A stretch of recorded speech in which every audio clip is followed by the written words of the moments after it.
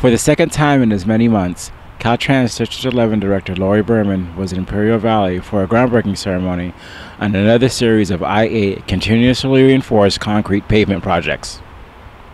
Work began earlier this year to invest $417 million to replace half-century-old concrete lanes on 48 miles of I-8 with new pavement that is projected to last for the next 70 years.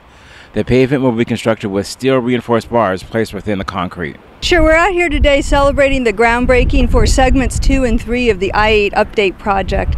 The I-8 update is 5 segments altogether. Segment 1 is already under construction, and segments 2 and 3 have just started. Is rebuilding I-8. We have some concrete pavement out here existing that we're actually demoing, and the pile that you see is going to be used for shoulder backing on 2 subsequent segments, segment 4 and 5. We're actually raising the grade, so we're going to need additional shoulder backing. Well, this is the reinforced portion of the concrete. Typically, we've never done that before.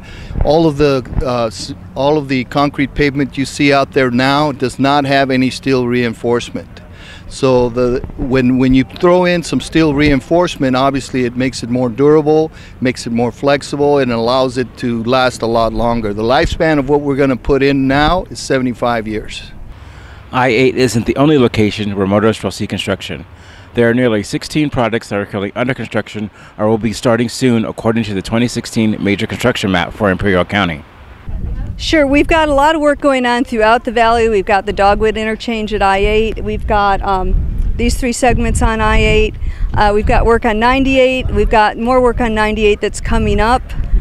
So there's just a lot going on in the valley right now, a lot of construction, and we're asking folks to pay attention as they drive through the many work zones out here in Imperial County. Okay, I'm Hayden Manning from Caltrans District 11, and I'll see you next time.